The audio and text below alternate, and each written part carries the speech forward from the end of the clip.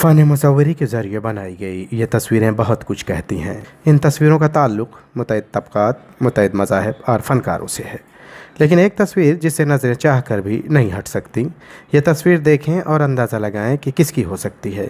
ये तस्वीर एक मुसलमान की है जिसका पेशा छुरी और चाकू में धार लगाने वाला जाहिर किया गया है। प्रोफेसर सईद खान इस मुसव्वरी के इस फ़न की तारीफ़ करते हैं, लेकिन इस सोच के ख़िलाफ़ हैं जो मुसलमानों को मनफी किरदार में आवाम के सामने पेश करती है। सईद खान कहते हैं कि इसके अलावा भी तो बहुत से पेशे हैं जिसके ज़रिए मुसलमानों की शिनाख्त आवाम को बताई जा सकती है। शुएब खतीब जामा मस्जिद के ट्रस्टी हैं। खतीब कहते हैं कि BMC इलाकाई तहज़ीब व तमद्दुन सकाफ़त से आवाम को रोशनास कराती है, लेकिन क्या मुसलमानों की शनाख्त करने के लिए सिर्फ़ यही एक पेशा था? क्या उन्हें ये नहीं पता कि मुसलमानों ने क्या कारहाय नुमायाँ अंजाम दी हैं?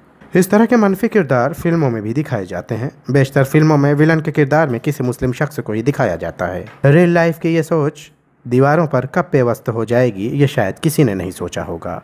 आपको बता दें कि इलाकाई रुकन असम्बली यामनी यशवंत जाधव ने कुछ बरस कबल ये तज़ीनकारी की है।